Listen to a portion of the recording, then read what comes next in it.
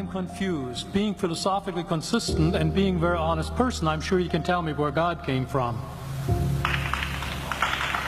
And in addition, once you've told me where God comes from, please try to clarify how you can figure that a spiritual force can have an impact on a material universe to create it.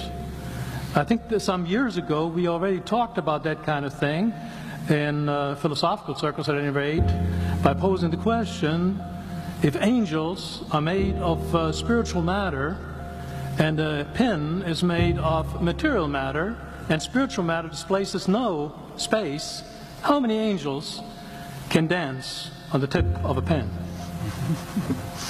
I have a sense of sort of reversal experience here, but please do, go ahead. You got 5 minutes. Now, I just want to know which question. That's all right. You may take the rest of the minute. We're supposed to do one question at a time. Which one would you like?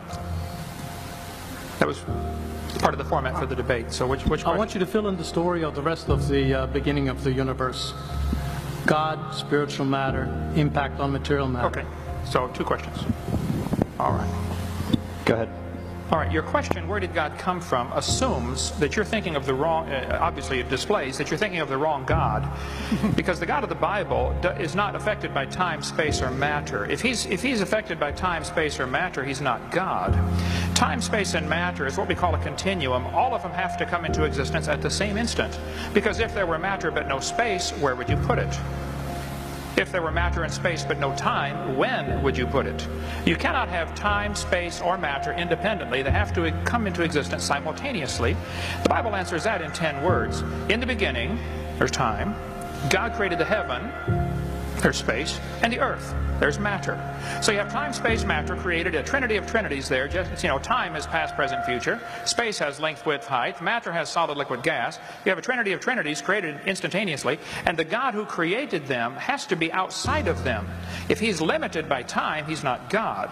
The guy who created this computer is not in the computer. He's not running around in there changing the numbers on the screen, okay? The God who created this universe is outside of the universe. He's above it, beyond it, in it, through it. He's unaffected by it. So the concept that a spiritual force cannot have any effect on a material body, well then I guess you'd have to explain to me things like emotions and love and hatred and envy and jealousy and rationality. I mean, if your brain is just a random collection of chemicals that formed by chance over billions of years, how on earth can you trust your own reasoning processes and the thoughts that you think? Okay, so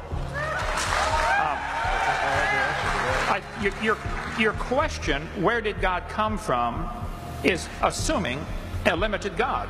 And that's your problem. The God that I worship is not limited by time, space, or matter.